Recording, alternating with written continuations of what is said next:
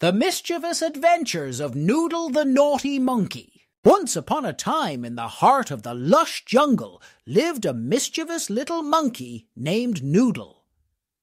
Noodle was known far and wide for his antics and pranks that kept all the animals on their toes.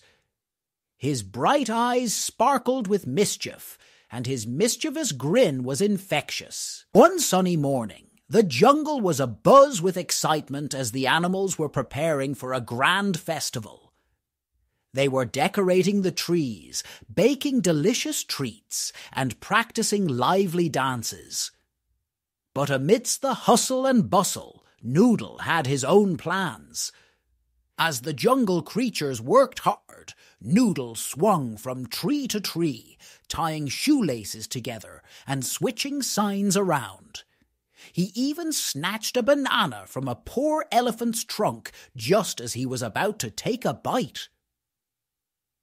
The other animals couldn't help but chuckle at Noodle's pranks, but they knew they had to keep an eye out. As the festival drew near, the animals had an idea to teach Noodle a lesson. They approached him with a friendly challenge. "Noodle," said a wise old owl, "we have heard you're the fastest climber in the jungle. How about a race to the top of the tallest tree?" The animals set up a course, and the race began. Noodle raced up the tree, but the animals had secretly greased the trunk, making it slippery.